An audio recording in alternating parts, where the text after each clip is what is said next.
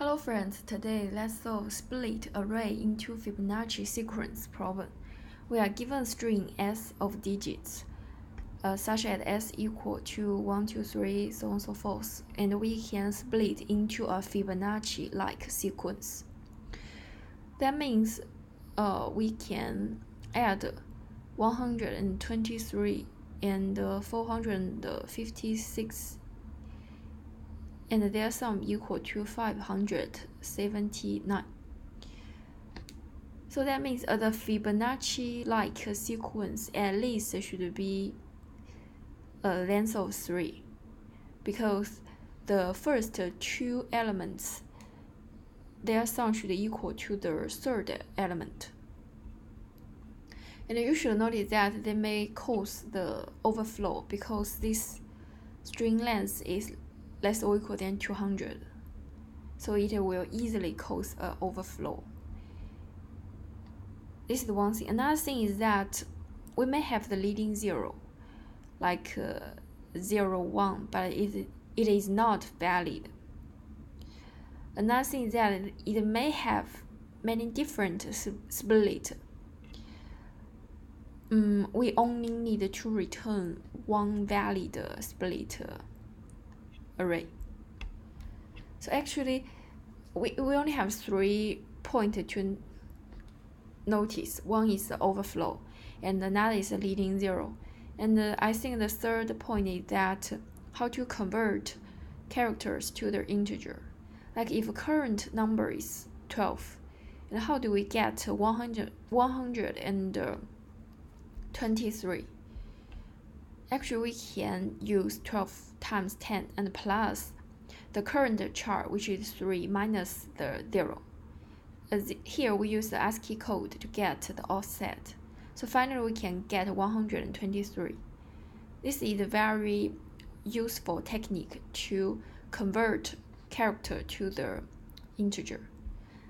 Other thing is standard backtracking. So we can just write our code. So first we need the result, which is the list. We knew a result. And then we will call a help function. Finally we return this result. Okay, as we only need to return one valid split array. So once we find a valid split, we just return. So we can use a return value of Boolean. Once it has a true, we just return. We call it help. And we need the string. We also need the result. What else do we need? We also need to mark the position in the string. So we need the position. We actually have two main parts in any backtracking solution. One is the base case. In this problem, the base case is quite simple and straightforward. Once the position equal to s.length, we reach the end. But we need to check whether the result size is greater than 2. Because like if it splits this string to 2 parts, they are not a Fibonacci sequence. The Fibonacci sequence should at least be the length of 3. So we just return if the result size is greater than 2. If it's greater than 2, we return true. Otherwise, we return false. And now, like we currently at the 3, we should go to right.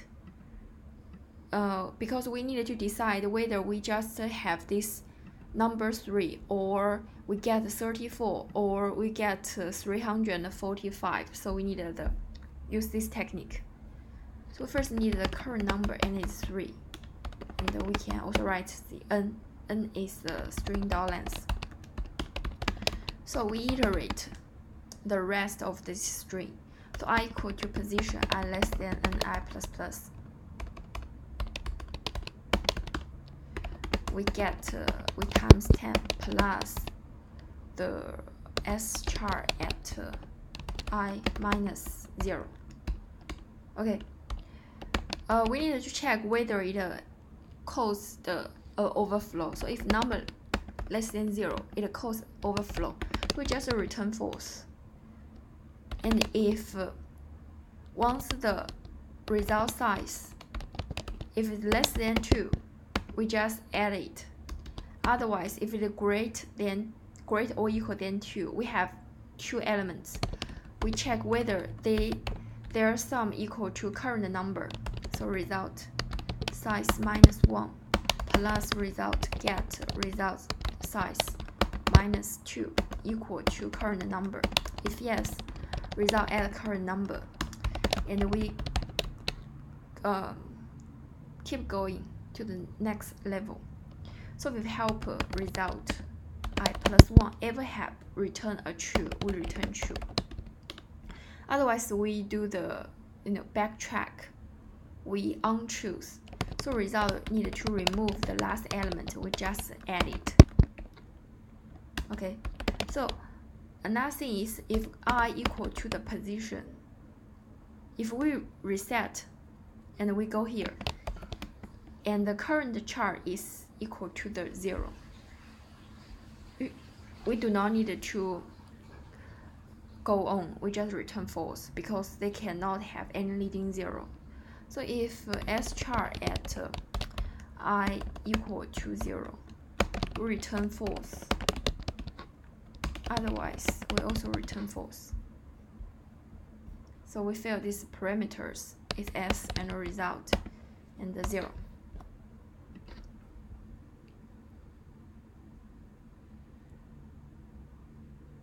Okay, this is a capitalized S.